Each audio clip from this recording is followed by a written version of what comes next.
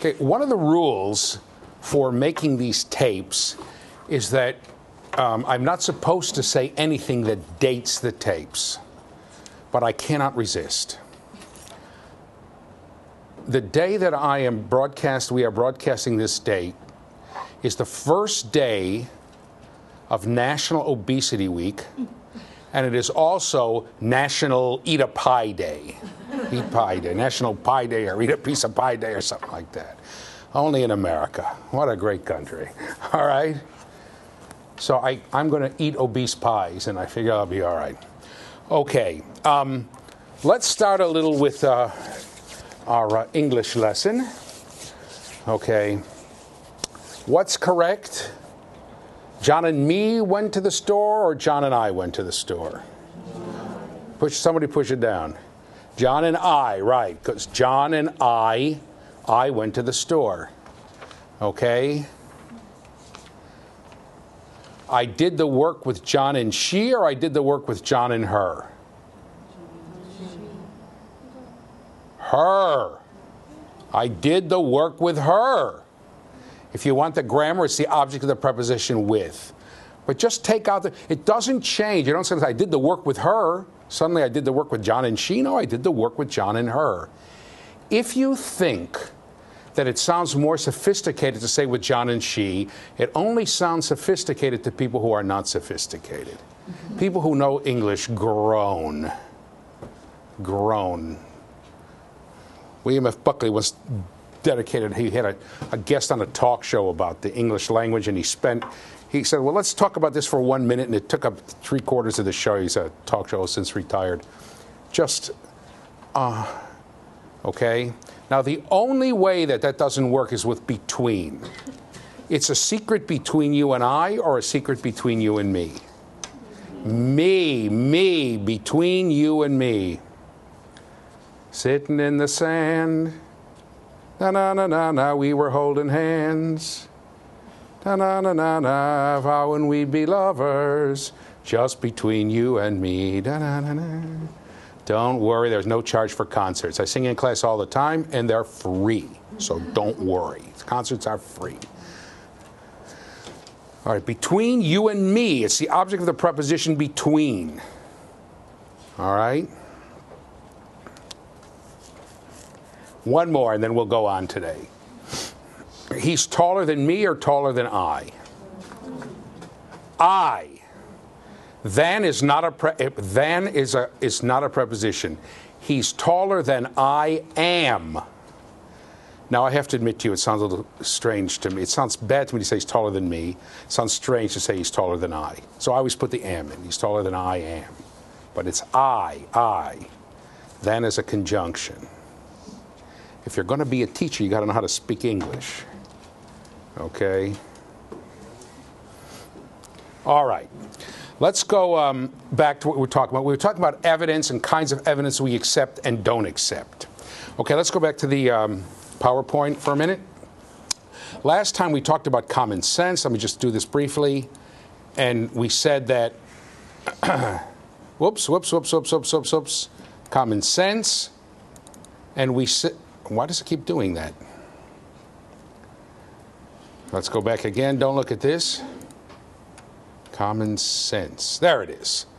And we said that common sense, what's common sense to some people, it's not common sense to others. What's common sense changed. I told you the stories about the survey. And common sense is thank you for that picture in the corner. And common sense is often used as when people don't have a good argument, they try to bully you with use your common sense. Only people with common sense could. Anybody with common sense would believe that it's my way. Okay, come back to me for a second. Okay, and there are a lot of things that have gone on common sense. So some people, it's common sense to give kids grades that's a little worse than they really deserve, so it'll encourage them to do better. And to some people, it's common sense to give kids grades that are a little better than they deserve, because it'll encourage them to do better. Well, a scientist would say, I want to see. Let's try it out and see what happens. Okay? To some people, phonics is common sense. To some people, whole language is common sense. Well, common sense. So you've got to be very careful about common sense and what's not common sense. For instance, to many people, it's common sense to say, well, if a kid can't get something, let's teach it earlier and do more. Psychologists will tell you that can be a disaster. Some psychologists anyway. If a kid doesn't know something, drill it more. It's common sense. You don't know, let the kid practice it a lot. Some people say it's common. Some people say if the kid doesn't know it, obviously doesn't. Some psychologists tell you that's the worst thing you can do. Kid doesn't understand what you're talking about here. You don't understand what you're doing, do more of it, do more of it, do more of it. So you've got to be very careful about common sense. One more that we got to talk about, but before we do this, come back to me. How many of you are aware of the fact that sugar makes kids hyper? Eating sugar makes kids hyperactive. How many of you are aware of that? Okay, almost everybody. Okay, it's the truth. Teachers will tell you that. Parents will tell you that. All kinds of people in education tell you that. The only people who don't believe that are scientists who have done experiments. Okay? They take kids, they give half the kids a candy with sugar or a food with sugar, and half the the food with no sugar. They allow the kids to go off and play, and then they let people observe them who don't know which kid had which. And every single time they do that, and it's been done over and over and over again, there's no difference. Anybody shocked?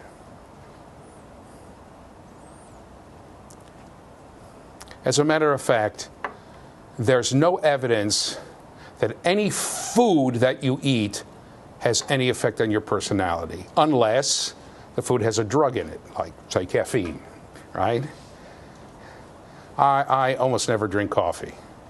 When I was in college, I never drank coffee. So I'd go and take No-Dose or Vivarin or some pill that was full of caffeine. I'd take 3 of them, and, right, because it had enough. But that's a drug, right? If you have food with drugs, or like cola, some colas have drugs, etc., that'll make a difference. I mean, caffeine, it's a drug, right? But food. As a matter of fact, there are people who are vegetarians who will claim that not eating meat gives you a more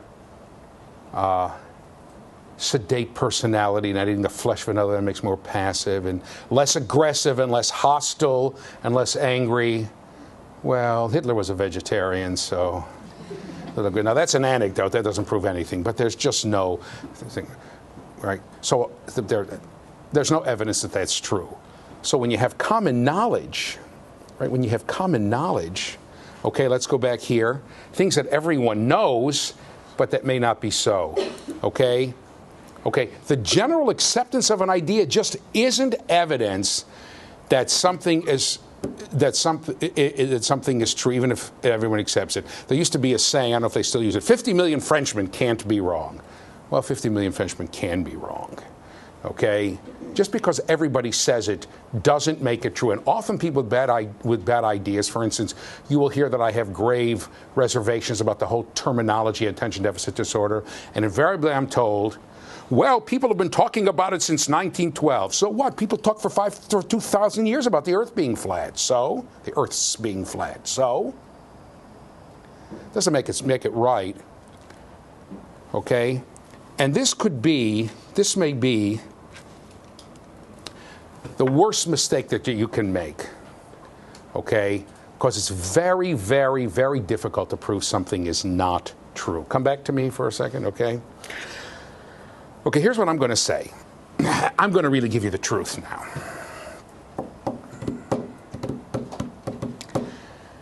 Everything that you think and feel comes from a gigantic green grasshopper. I'm going to stand up. Okay? Ready? A gigantic green grasshopper. And this green can you get in closer? Is that possible?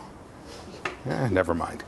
And this green grasshopper is somewhere, I'll make it easy, is somewhere in the solar system, never mind, is somewhere in the solar system, jumping on a gigantic keyboard, almost at the speed of light, typing out everything that every person is going to think and feel. Okay? Now, I believe that grasshopper is there, and until you prove to me that it's not. I even have evidence. I have evidence. Want my evidence? How many times have you been there and you're on the sink and you're looking for the toothpaste and you look and you can't see it, and then all of a sudden you turn around, there it is right in front of your nose? Who's ever had that happen? Raise your hand, right? Everybody, right? That's because once in a while the grasshopper gets a little bit behind. And it's not typing what you're supposed to think or feel, and you're blanked out completely. Right? That's my evidence for the grasshopper. Now, if you want to prove to me that the grasshopper is not that, remember, it's got 6 legs, so it can type pretty fast, okay? If you want to prove to me that there's no grasshopper there, somewhere in the solar system, what do you have to do? Well, go ahead, push it down, say it. Search the entire solar system? Yeah, search the whole solar system. You have to search everywhere. So you search everywhere on the Earth. You search under the ocean and in every cave and in every... It's not there. You say, well, now look on the moon. Now look here. Because I could really be rotten and say the grasshopper has a rocket ship. Then you'd have to search the solar system, the whole solar system at the same time, if everywhere at the same time. But until you show me evidence that it's not there, I know it's there. Maybe you can't find it yet, but I know it's there. Okay? And this is beautiful because, let's go back to the PowerPoint. I'm sitting down. Let's go back to the PowerPoint. Because the true believer, like me, can always say, I know I'm right. Just keep looking. It's there somewhere. Didn't find it on the moon? Go search every asteroid. Didn't find on every asteroid? Go search Mercury. Then search every place on Venus. Then search the moons. Then search Mars and the moons of Mars and Jupiter. Right? You can always say that. You can always say keep looking. Now, I'm not bringing this up for no reason. I'm not bringing this up for no reason. Okay? You will hear people tell you, we know that kids who have dyslexia have something wrong with their neurological system. We're just not sure what it is. Keep looking, keep looking, keep looking. Right? We know that kids with ADD have something wrong with them neurologically. Well, what is it? I don't know. Keep looking, it's there somewhere. Well, you have to ask yourself, if you don't know, if you can't find it, how do you know? Come back to me for a second. These kinds of things, it's almost impossible now to prove to people that sugar, how are you going to prove? Once you know that sugar causes kids to be more hyper, how do you know? So how can you unconvince people?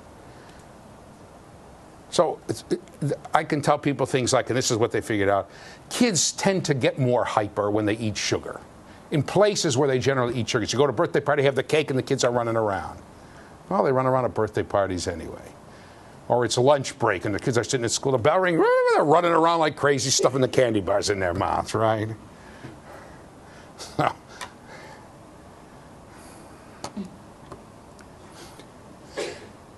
I was teaching, I knew one kid. It was like, I said to the kid, you're wasting your time. You should go out and try out for a gymnastics team. He could eat a candy bar with perfect coordination, 2 different kinds of candy bars. He said, I like the taste of it. He had it down to how many chews per candy bar, right? He was a 5th grader. He was good.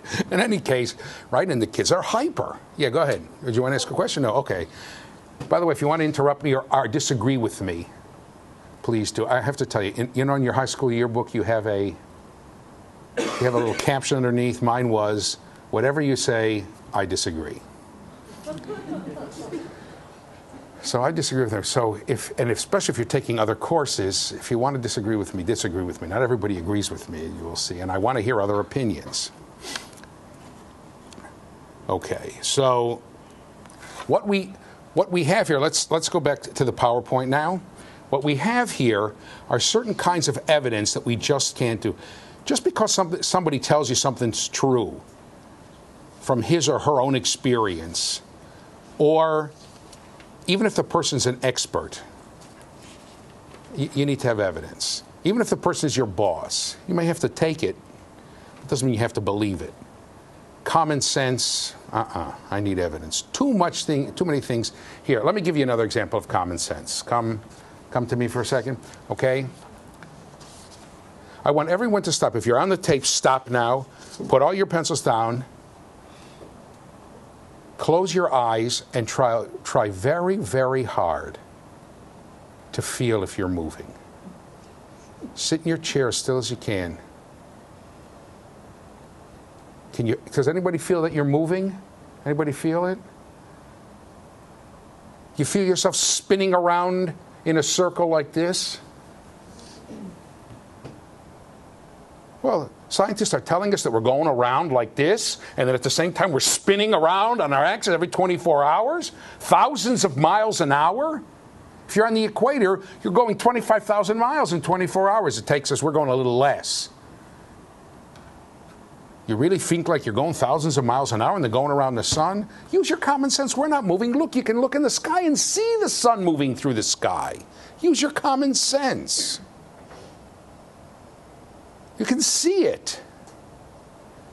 Obviously, we're not moving and the sun is moving. Use your common sense. Well, common sense may tell you one thing, but the scientists say, I don't think so.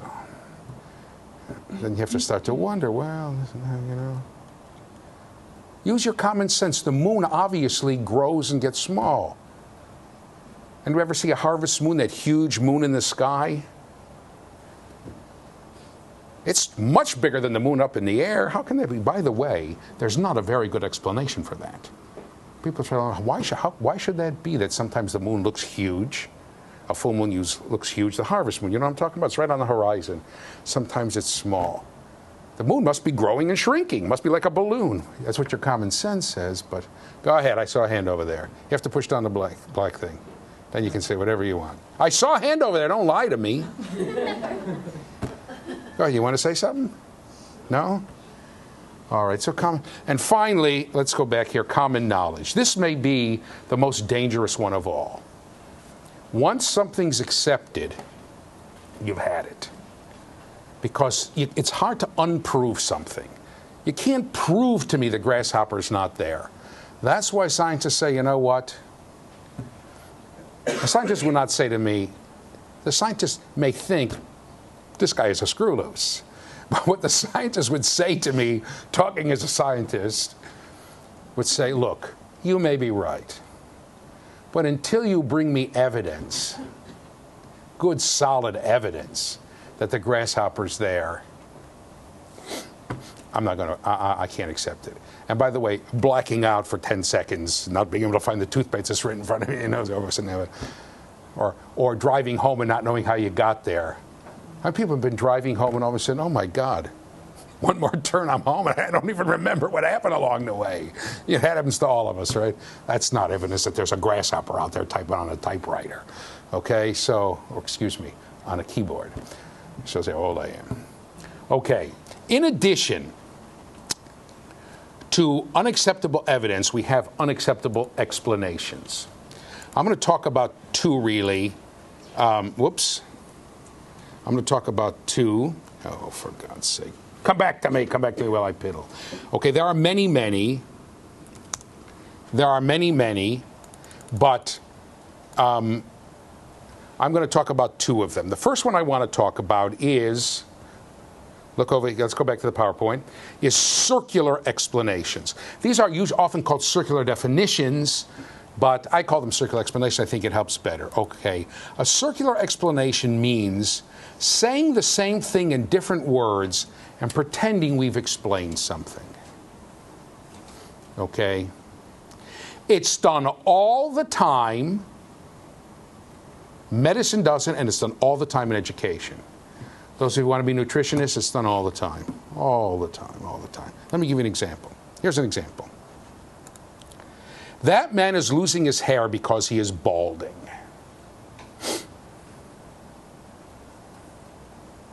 Ridiculous, right? Balding means losing one's hair. Try another one. Want to try another one? That woman is tired all the time because she has chronic fatigue syndrome. Oh, now you're not laughing. Now it's not so silly, is it? But chronic fatigue means tired all the time.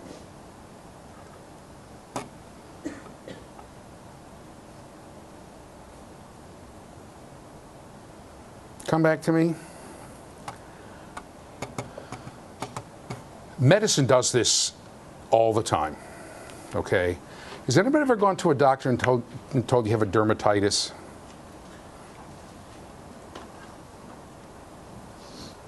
Who's ever been told you have conjunctivitis with your eyes, right? Dermatitis means there's something wrong with your skin. I know I have a dermatitis. That's why I'm here, right? Conjunctivitis means there's something wrong with your eyes. You're tired all the time because you're all tired all the time disease.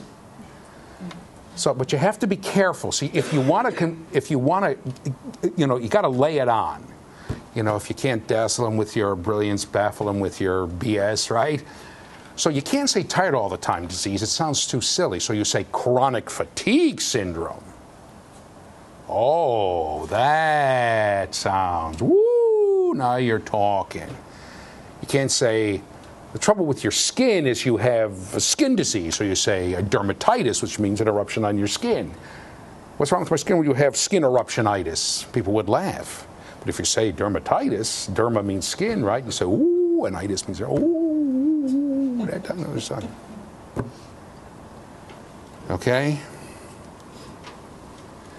Let's try another one. Let's go back to the PowerPoint.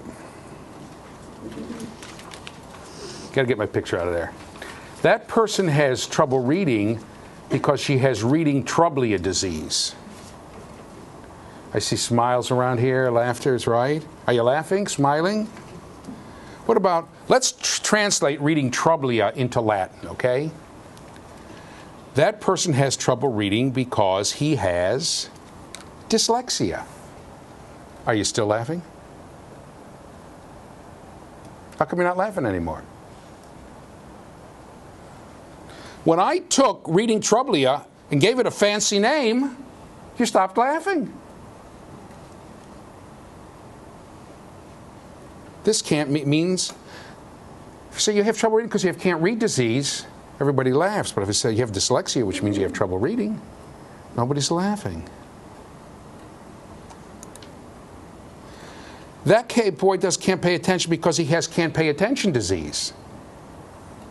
Everybody think that's silly? What about attention deficit disorder? Attention deficit disorder means the same thing as can't pay attention. This sounds silly, this doesn't. You have trouble paying attention because you have an attention disorder. Come back to me for a second. Imagine that you went to the doctor and you said, Doc, my foot is killing me. Killing me. I can't move it and it hurts and it burns. Doctor says, wait a minute. Runs back to the room, gets his English Latin dictionary, foot, ped, in Latin. He says, oh, the reason your foot hurts is because you have dyspepsia. That helps.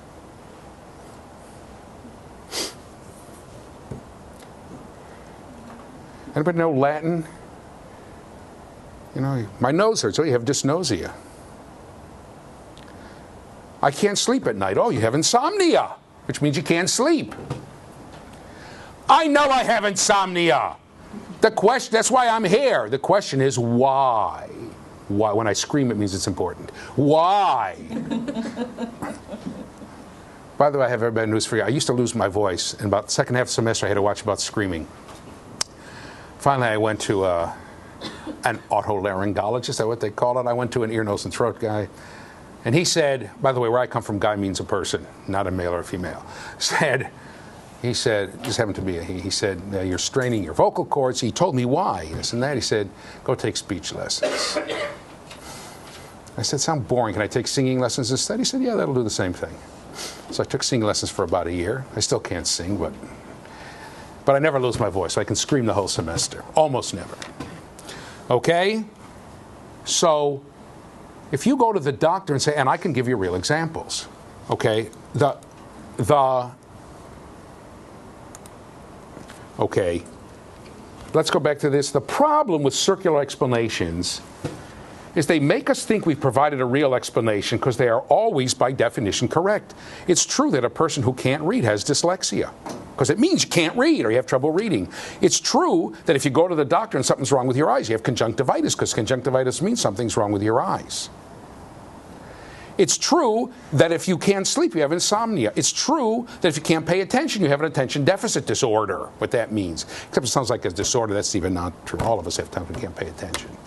It's true that if you're constantly tired, you have chronic fatigue syndrome. Okay? Come back to me for a second. The problem is, at least, let's say a person, let's say it's a woman, because we'll have more reasons, goes to the doctor and says, "Doc, I'm tired all the time. I sleep all the time. I get enough sleep, and I'm tired all the time." What's the doctor going to do? What would the doctor's first instinct be? Check for what? If you know, what would you check for a person who's tired all the time? Well, push it down. Say it. Iron. Iron. Okay. Women in particular tend to suffer from iron deficiency more than men. Check iron deficiency. No, that's fine. Now what's the doctor going to check? What else would you check? See if the person's tired all the time. Anybody else? Come on. What would a doctor check? Person who's constantly tired. What do you got? Push it down. Thyroid. Thyroid. Check the thyroid. Okay? That's common. Okay, I remember people who had their thyroids out or thyroid deficiency. Okay, thyroid. What else would you check for? Those are the two most common ones. But check for something else. You go ahead. You got something else? Diabetes. Diabetes. People with diabetes can get fatigued. That's exactly right. Anything else? Check the blood sugar. No sweat. She's in great shape. Anything else? Well, I thought we can check for a parasite, right? Something like a tapeworm or a bacterial infection or something like that, some sort of blood parasite, right? Make you tired all the time, right? You check and you check and check. There's nothing wrong that I can find with this woman. So I say, aha, you have chronic fatigue syndrome, which usually means you're tired all the time, and I don't know why. But at least the doctor would go and check, right? Would go and check. Are you getting enough sleep? Sleep apnea is another thing a person might check. There's some people who will swear to you that they sleep 8 hours a day, and they do, but they're constantly getting up and certain kinds of. There's certain kinds. Anybody know what REM sleep is? What's REM sleep? Where'd you learn that? Your psych course? It's a rapid eye movement when you're. That's deep sleep. And they actually have people who, whenever they would watch them, they would obviously they agreed to this. And every time they started REM, you can see the eyes moving behind the eyeballs. They'd wake the person up, right? And those people were exhausted. The deep sleep seems to be the kind of sleep. So people can think they're sleeping all night, but they're not. So they do sleep checks, and nothing's wrong with this woman. Call it chronic fatigue syndrome. Okay. But in education, we tend to jump at that first, putting on labels rather than trying to find out what's wrong. And let's go back to the PowerPoint. The problem is with circular explanations that they don't explain anything. They boil down to saying the same thing in different words and putting the word because between the two statements. You can't read because you have can't read disease, because you have dyslexia. Not that man is losing his hair. That means he's balding, and I'm not sure why. Okay? Now, not everybody balds because of hormones. You can bald because of alopecia. It's a disease where some clumps of hair fall out.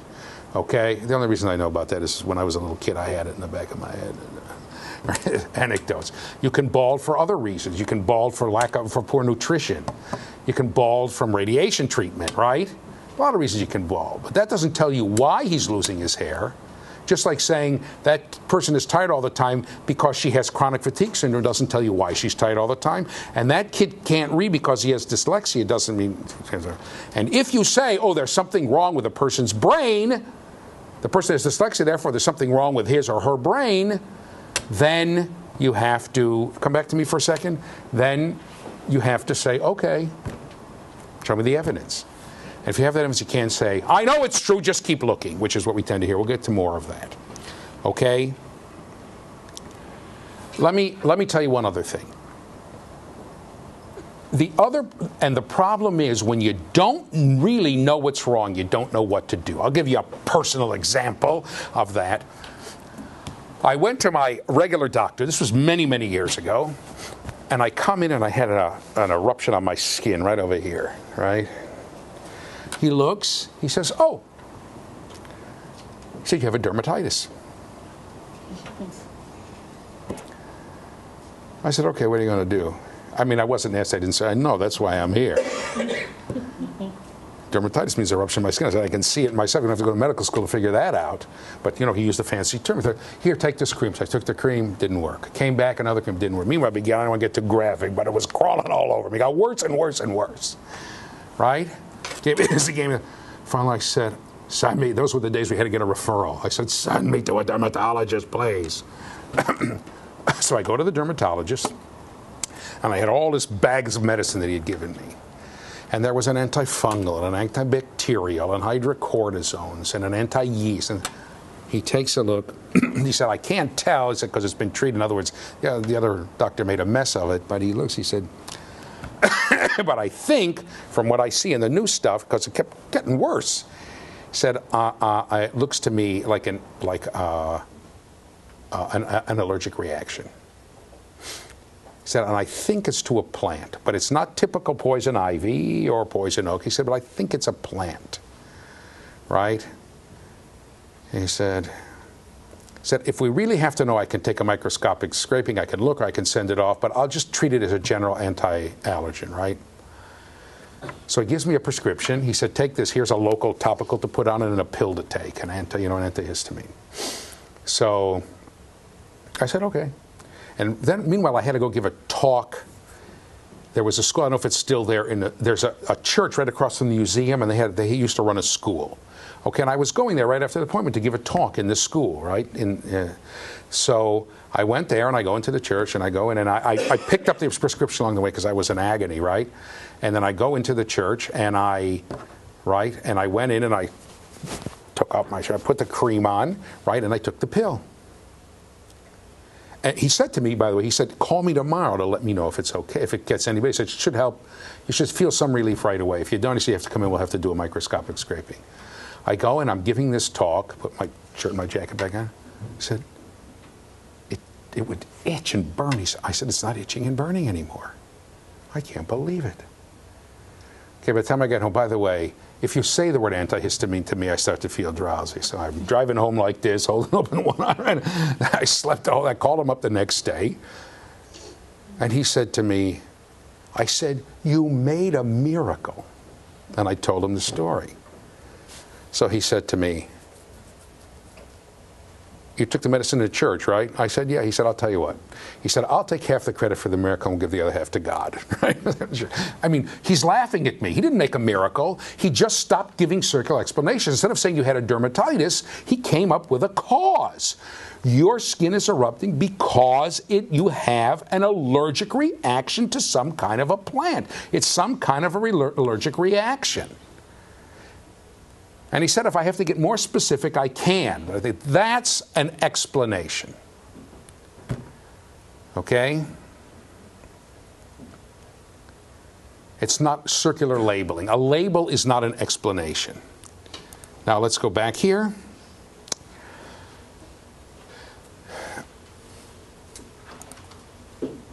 Okay, never mind. Come back off here.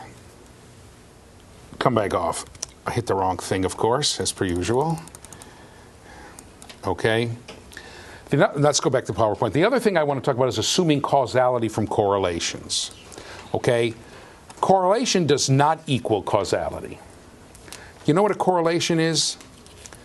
Correlations are events that tend to occur together or not occur together. But this does not necessarily mean that one causes the other. Come to me, for instance, okay? Come back to me? Okay.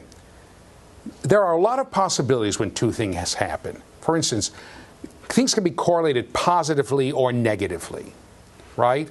Positively means when you get one, you tend to get the other. Negatively means when you get one, you tend not to get the other. So for instance, day and night are perfectly correlated. They have a negative, they go from -1 to +1. When you get a 0, it means there's no correlation. They just happen at random. There's a perfect -1 correlation on day and night, right? When it's day, it's never night. When it's night, it's never day. But one doesn't cause the other. Day and night is caused by a third thing, which is the the Earth rotating on its axis. Okay? When two things come together, it could be that one causes the other, but you don't know which one causes which. Or it could be just random.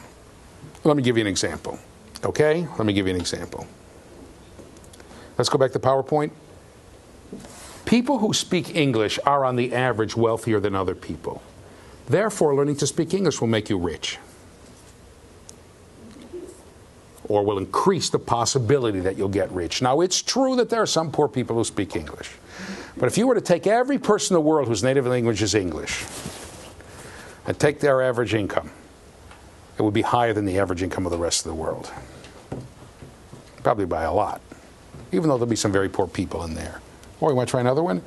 Japanese immigrants to the USA eat more fats and have more heart disease than do Japanese who stay in Japan. Therefore, eating fats causes heart disease. Wrong, wrong, wrong, wrong, wrong. It's speaking English that causes heart disease. Japanese who come to the United States speak much more English than Japanese who stay in Japan. Therefore, it's the speaking English that does it. In the absence of any kind of real evidence, both of these statements are equally valid. They make equal sense. Okay, come back to me for a second. I know most of you don't believe me. It is true that in general, the people with the highest fat content in their diets are Americans. And we tend to have the highest rate of heart disease in the world. And the Japanese have the lowest on the average, and they have the lowest rate of heart disease. But Scandinavians have a very high fat content in their diet, and they have less heart disease than the British, who have lower fat content in their diet. Okay? It's pretty clear that it's speaking English that does it, right? Once you get away from those two extreme cases, it's just not at all clear. Okay, there are some people, for instance, I believe it's Italians, I have the chart if anybody wants it, have a very low rate of fat in their disease, and they have a higher rate of heart disease than the French, who have a higher rate of fat. So it's not so obvious, it's not so clear. Even when it seems to make common sense.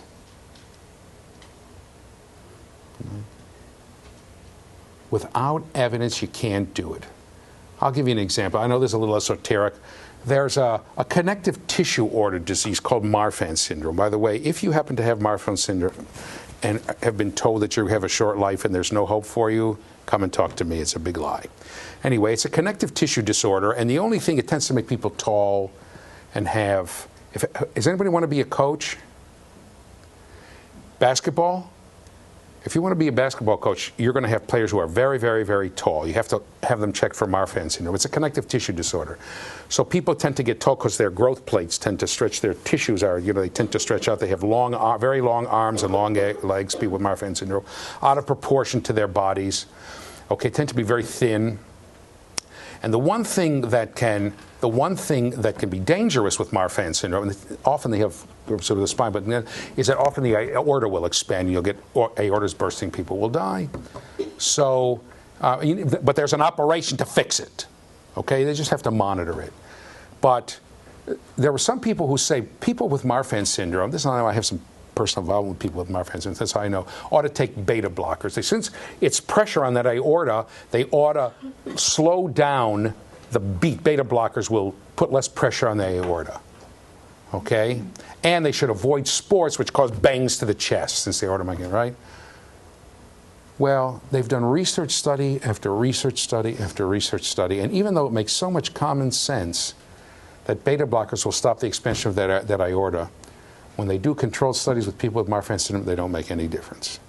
And there has never been a recorded case of a person with Marfan syndrome having any heart damage from a bang to the chest. So it makes common sense, but that doesn't mean that it's going to work. Okay, let's get back to correlation. You have to be very careful with correlations. Okay? Even if there is a correlation, you have to be careful about assuming the direction of the causality. Do clouds make rain, or does rain cause clouds? Okay, that you can laugh. But does good self-esteem cause high achievement, or does high achievement cause good self-esteem? There's a third underlying factor. This is not just a question up in the air. People did surveys. We have spent millions and millions and millions of dollars on this. Come back to me now, on this self-esteem thing. And they noticed that kids who did well in school had a high self-esteem. Oh, high self-esteem kids in school? Here's what we have to do. We're going to build a kid's self-esteem, then they'll do better in school. So first of all, you're assuming a causal direction, right? Particularly kids who don't do well. So you have all these feel-good projects and this and that, right? And then one of the things was done that was telling you, for instance, they tried this with black inner city kids who weren't doing well.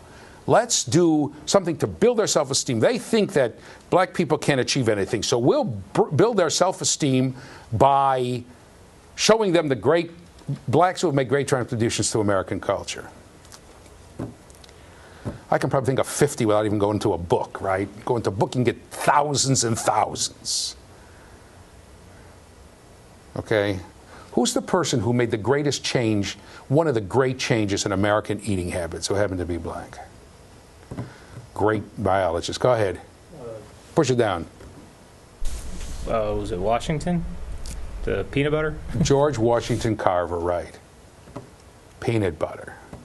The South was devastated from the boll weevil and cotton, so he decided, this guy was brilliant, he's the one with seedless grapes and all this stuff, so he decided to look for alternative uses for, we can grow peanuts, which tend to be resistant to diseases, right? We'll push the Southern culture into, and most of the blacks in the South were in agriculture at the time, into peanuts, and I mean, they were starving, they didn't have any jobs because the cotton wasn't there.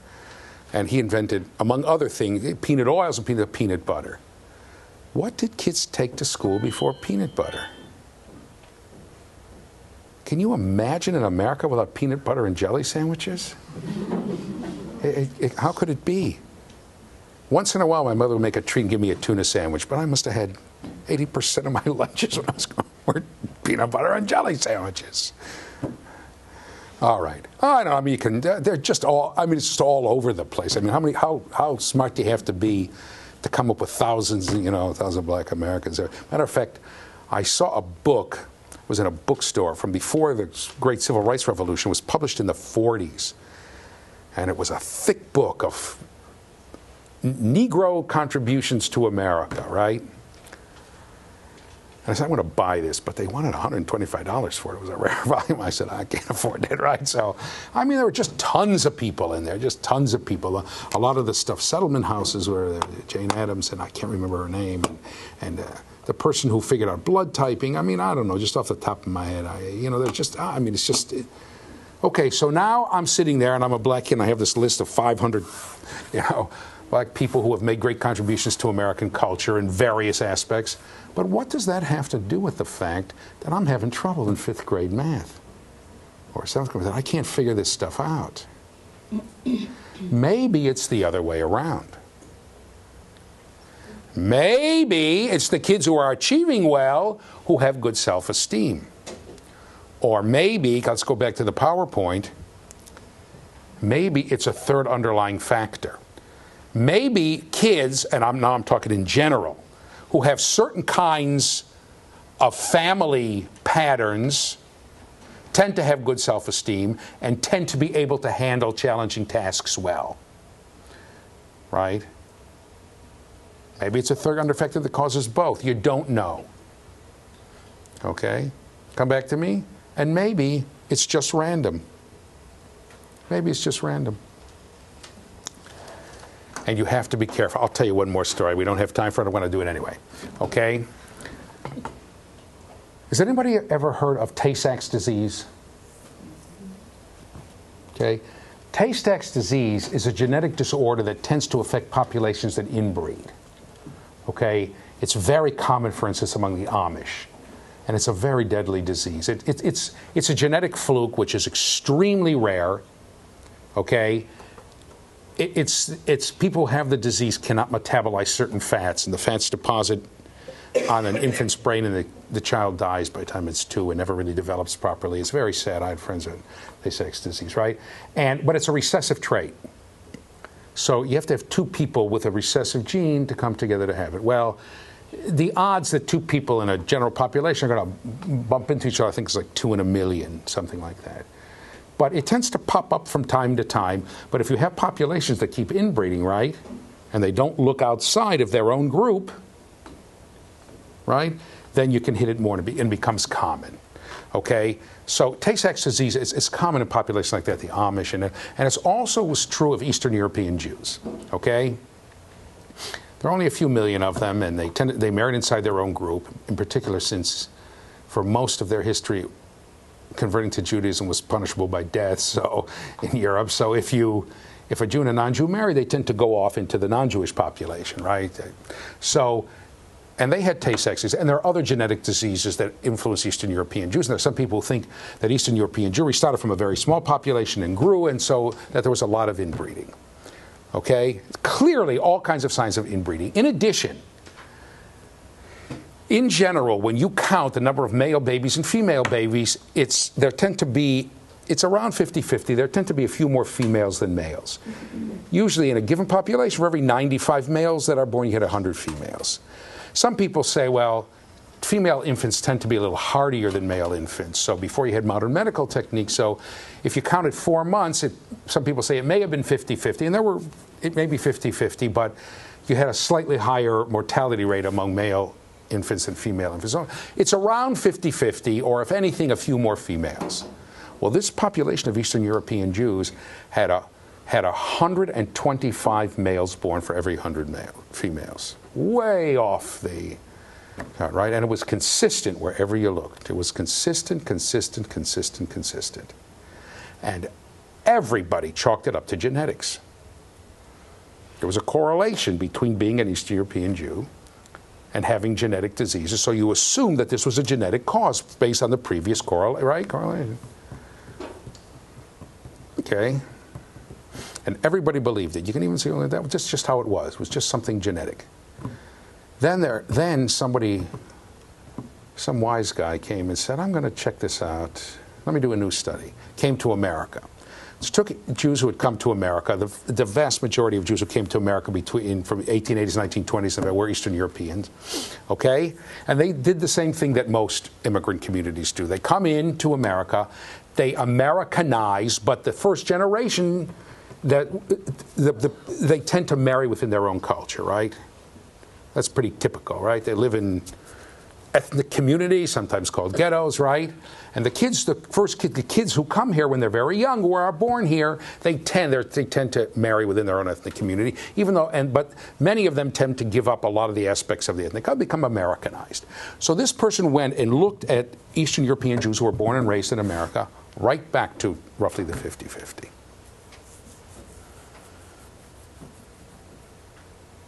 It shocked scientists. Okay? You'll never guess what happened. They did it a couple of times. Then somebody had the brains to go back in and go into a community of American Jews who had not acculturated, who maintained their European identity, what they call Orthodox Jews. They were still at 125 and 100. Matter of fact, I was in the midst of doing a study with one of my professors when she passed away, and that was the end of that. But we were in the midst of doing it again, right? It had to do with culture. Okay? It had nothing to do with genes. According to traditional Jewish culture, the only reason I know these things because I was doing a study, but this I knew. According to traditional Jewish culture, you're not allowed to have sexual relations from the time menstruation starts until a week after it stops. In case you want to count, okay? And masturbation was kind of frowned upon. So in case you want to count, you're allowed to have intercourse then just as a woman is ovulating, if there's a normal menstrual cycle, which most women have, right? And you have a high sperm count. That increases the odds of a male infant. I don't want to go into the whole why, but it does. So it had nothing to do with genes. It was culture. And the minute People came and stopped following those traditions and just Americanized.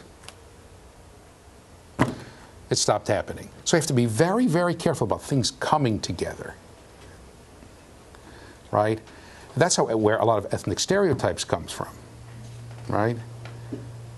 There are people who will tell you today that there's something about blacks that makes them genetically better at playing basketball. Yeah, really? Well, they were writing the same articles in the 1930s about Jews. Professional basketball, before the NBA, they used to have playoffs and tournaments, they were dominated by Jews. Professional basketball was dominated by Jews. The NBA was formed, right? Most of the players, when it was formed, many of them were Jews. It was just, I don't know. And there were, a lot of it has to do with, that's one sport. If you don't have a nice field in the suburbs, you can play that in the inner city, right? You can't play. It's pretty tough to play basketball. And I used to teach in inner city schools. Those kids, football and baseball was a little tough for them, right? They didn't have any fields or anything. Basketball, you set up a court. Who knows why? So you have to be very careful. If you look over the course of the last few years, most, not all, but most of the great shortstops have been from the Dominican Republic. You think there's something in the genes of Dominicans that makes them better shortstops? You have to be very, very careful. You can tell I like baseball. Okay. You have to be very, very careful before you begin to make generalizations, just because things come together. And of course, we've heard the same stupid.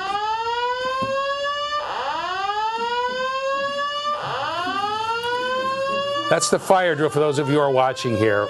We'll wait for an announcement to see if it's... Attention. The building fire alarm has been activated.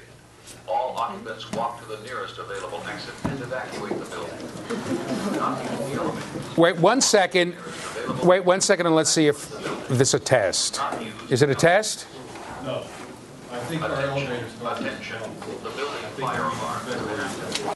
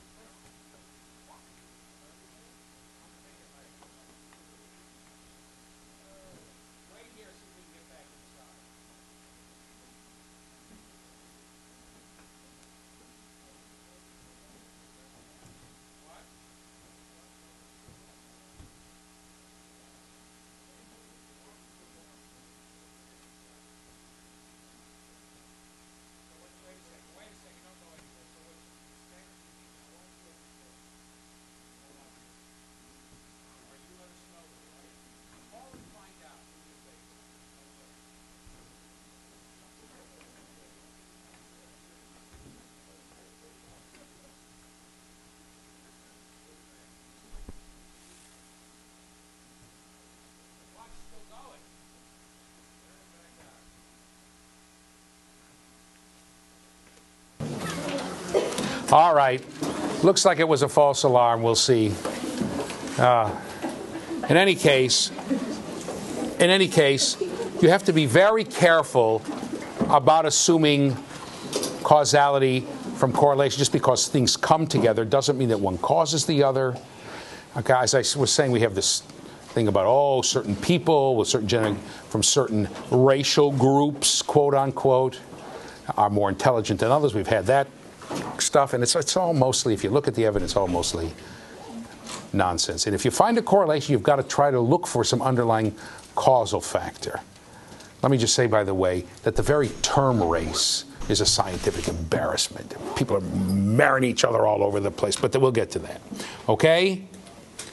One other thing I want to talk about, let's go back to the PowerPoint, is logical fallacies in general. Okay? Good data are not enough. Okay? You have to use proper logic when drawing conclusions about evidence that you've gathered. Okay? An error in logic, even when you have trustworthy data, can cause you to draw incorrect conclusions. And these things are called logical fallacies. Let me see if that goes somewhere. So here's some examples of logical fallacies. I already gave you a couple. So the circular definitions and the circular explanations and the correlation equals causality are both examples, but there are others that we use, and you have to be careful of them. When it rains, all the sidewalks get wet. Good data, right? Okay, come back to me for a second. I had a government grant. I wrote and I hired 75 people to observe all the sidewalks, uncovered sidewalks in Houston every time it rained. They always got wet. Government was impressed. So then I got a huge grant to examine all the uncovered sidewalks in Texas. Before you knew it, I had a $100 billion grant and I examined every uncovered sidewalk all over the world, and every single time it rained, the sidewalks got wet. Therefore, my conclusion is the sidewalk is wet, it must have rained. Really? Come back here. What about the person washing your car? Okay? We did the same thing. People are damaged in certain areas of their brain, lose the ability to read. These data gathered in well-run experiments. Come back to me for a second. Sorry. After World War II, it took a lot of soldiers who had what they then called closed head injuries. Soldiers who had brain damage from, wounds in the war, lots of them. Okay, they had, unfortunately, they had more than you would ordinarily have under regular circumstances. And sure enough, they were pretty well. This was in the 40s, but at Clark University, this was done at Clark University. And sure enough, certain damage to certain areas of the brain caused the person to lose the ability to read. It was pretty consistent. And they could predict if there's brain damage in this area, the person won't be able to read. Okay? Therefore, let's go back to the PowerPoint. Therefore, if someone has trouble reading, learning how to read, that person's brain must be damaged. Can you think of possible alternatives? Obviously, that could be, but there are plenty of other reasons. Bad logic. Good data gathered in well-run experiments, or bad conclusion, and you come up with junk. There's another one. The new program isn't perfect, therefore we should use the old program. We hear that all the time. Teachers who are resisting, and you'll be one of them, I promise you, resisting programs will say, this is wrong with it, and that's wrong with it, and this is wrong with it, and that's wrong with it. Yeah, let's go back to the PowerPoint. Yeah, but what about the old program? Does this have defects? So you have to be careful about your logic. That's all I'm saying. That's all I'm saying. You have to be careful when people are saying things to you. How do you know? How do you know? And do the conclusions that you drew make sense? Okay? We already did this.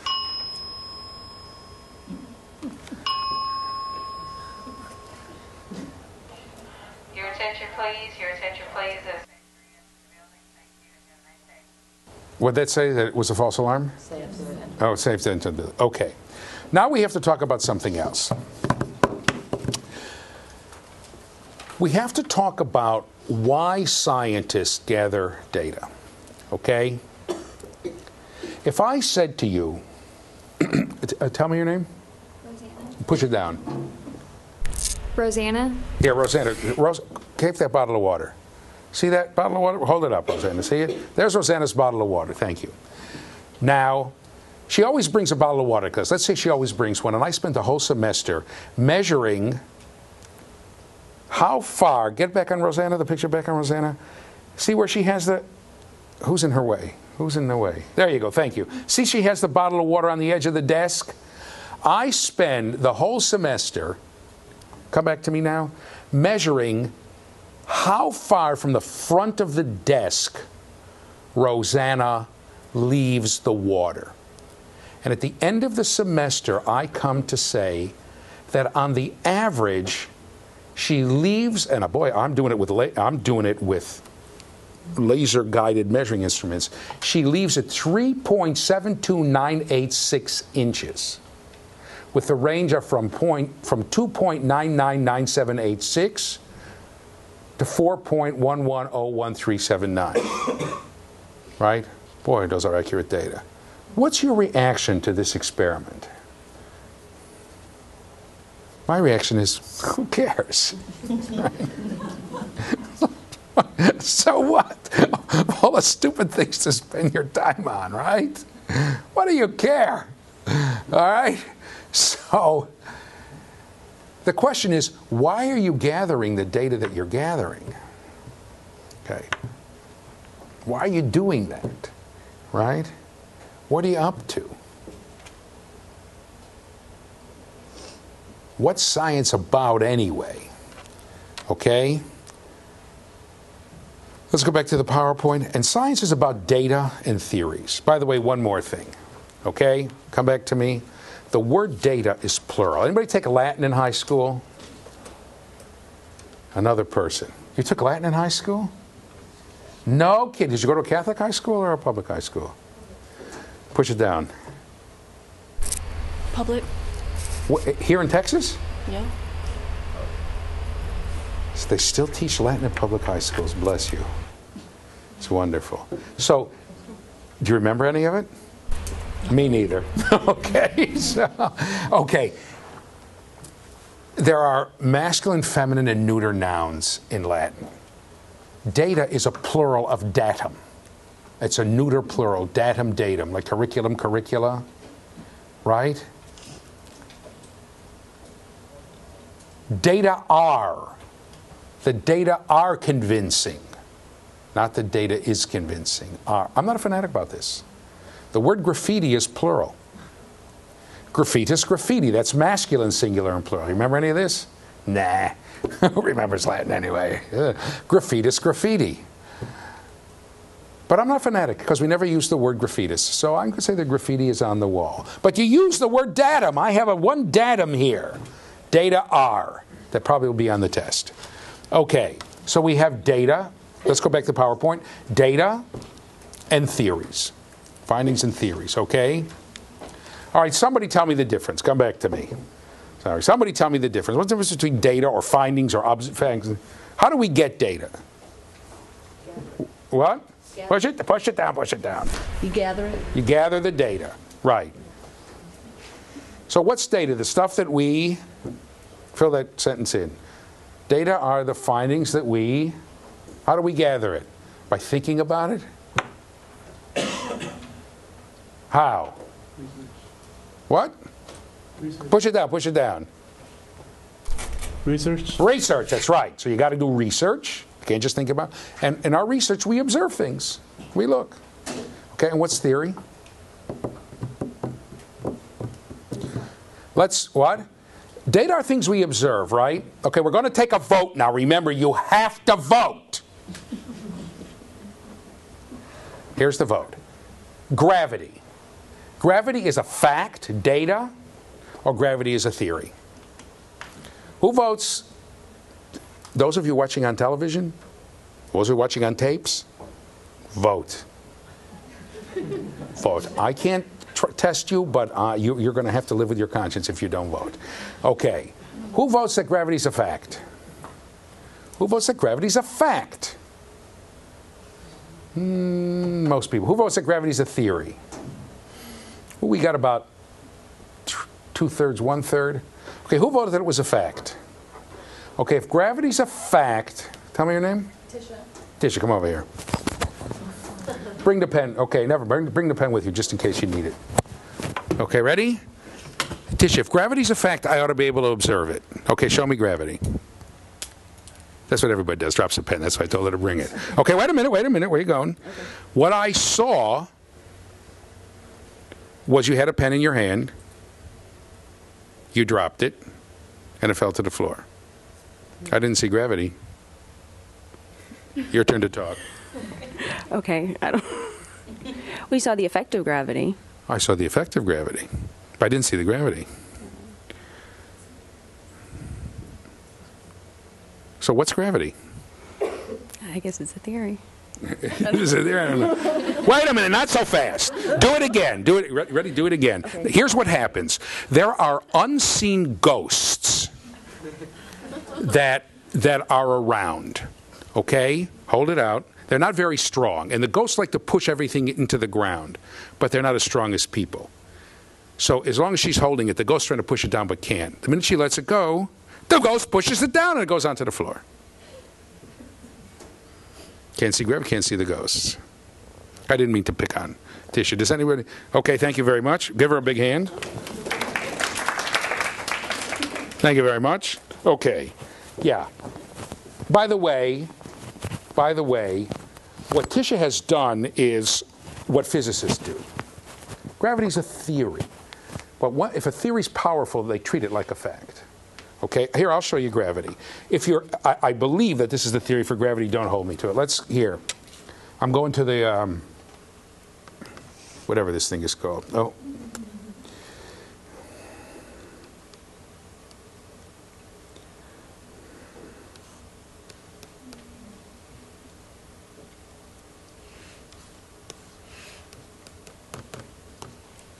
The gravitational force equals the mass of one object times the mass of the other over the distance squared between them times towards some kind of constant. I believe that's the right theory, something like that. Okay. So come back to me. Oh, never mind, say this. So in other words, the greater the mass of the two objects. Okay, Tisha, what were the two objects that you had? Oh, push it down. Push it down. Push that down. Oh, sorry. A pen. I have the pen in my hand. And what was the gravitational attraction was to? The floor. But it was more than the floor. That's true, by the way. There is a gravitation between the Earth and the floor. But what made it fall so fast?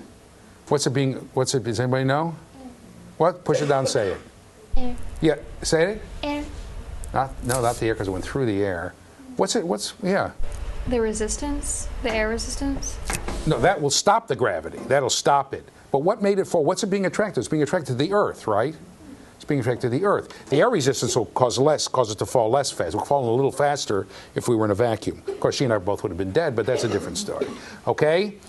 So the greater the mass of the two objects, the greater the gravitational attraction. The farther the distance, the less, right? The bigger the denominator, the less, right? If you have 100 over 2, 10 over 2, it's more than 10 over 5, right? Times some constant. So, for instance, the Earth has a gravitational attraction to the Sun, two things with two huge mass, but they're far apart, so the Earth doesn't fall into the Sun. Good thing for us. But the gravitational attraction makes it go around, okay? That's a theory. Okay, come back to me now. It's an explanation. So, let's go back to the PowerPoint. Data are the evidence. Data are, see? Evidence, observations, facts gathered by science.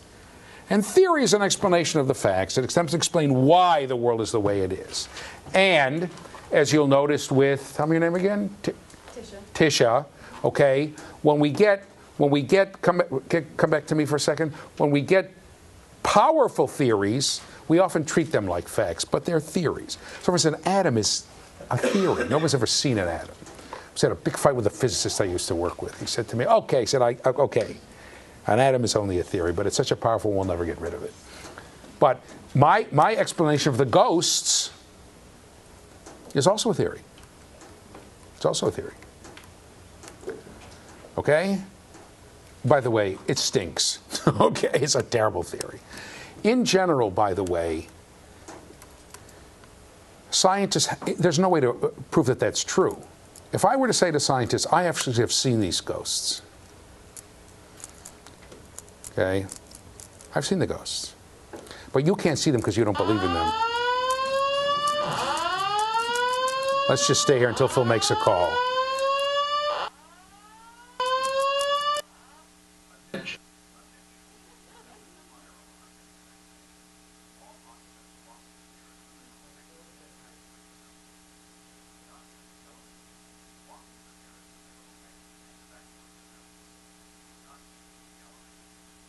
So, Attention.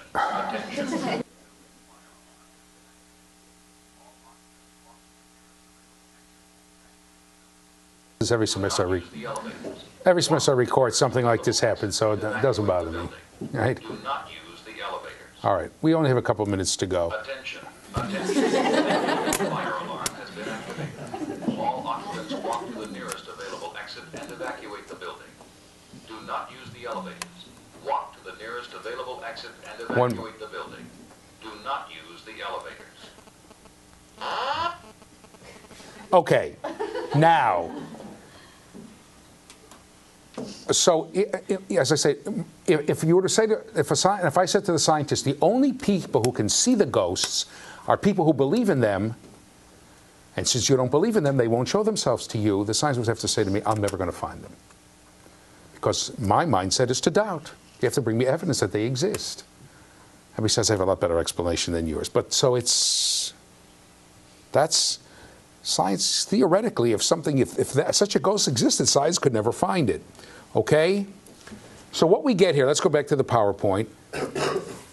So ultimately what we get here is that we have a theory that's an explanation for what we see. And theory should explain the data that we have. And that means now it's okay. Okay? Your attention, please. Your attention, please. It is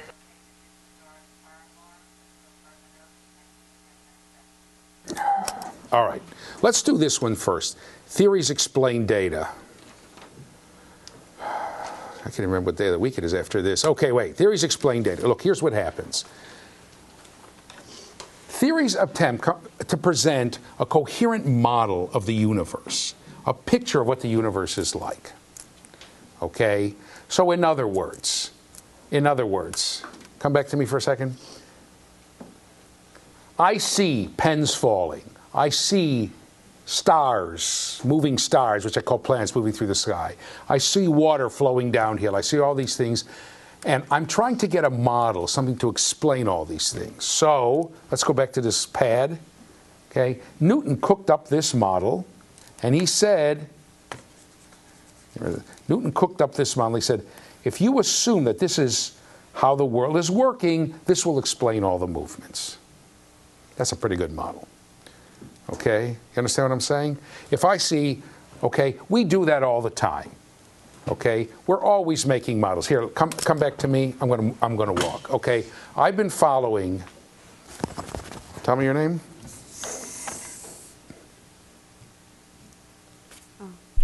Vera.